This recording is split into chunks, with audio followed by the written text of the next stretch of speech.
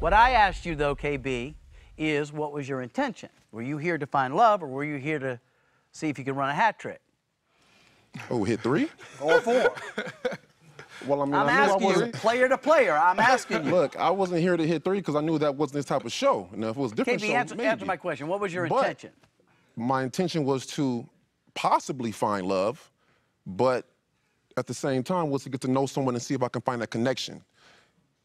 When you see someone off bat, it's physical off the top. When you see someone, that's what it is. Either you like how they look or you don't. I got it. So that's what it was. She liked how I looked. I liked how she looked. We was grown. We was vibing. We was drinking. We was hanging out. Happens. We it is what it is. I didn't come on the show to run a hat trick. Now, real life, I run a hat tricks all the time. But here, I wasn't coming on for that. I was trying to find a different direction. You know what I mean? To see what was up, to find love possibly. And you know what I'm saying? I found a great person. She's awesome. You know what I mean? You know what I'm saying? She needed real to be able to control that. Yeah, it looked like that was in good control when you were telling her to get the out of here. Well, again, she kind of loose at the mouth. Yeah, but you know what I mean? But so I was wrong in that sense, and we've talked You apologized for it. I apologize for it. You know, I was wrong with how I came at her at that point in time. I mean, but me and Ashley G had multiple conversations about her mouth. You know what I mean? And she knows that. I don't know. Hold on, Mark. Yeah. No, I'm sorry. No. Now, I don't know, like, maybe he takes that. Maybe Rick takes that.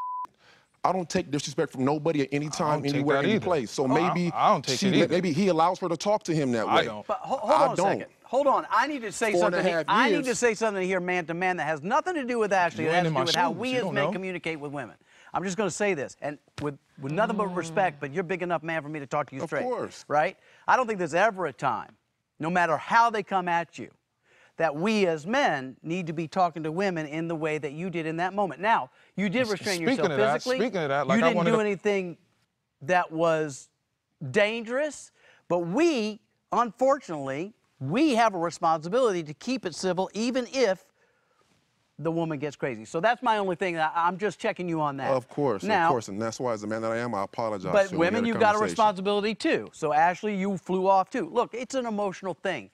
And you guys were having a hard time. I'm just saying, for me, that was an uncomfortable moment. And as adults, we have to at least respect people's space and their words enough to kind of handle it a little bit better than that, right? You're a classy, big, strong man, and especially being the size that you are, you have even more of a responsibility. But I could yell like that, nobody takes me seriously. You know, I'm going to puff up and people are going to laugh at me. You puff up, it's scary. Right? Facts. We're done with this. All right, so. Scare me. We cool with that? Absolutely. All right.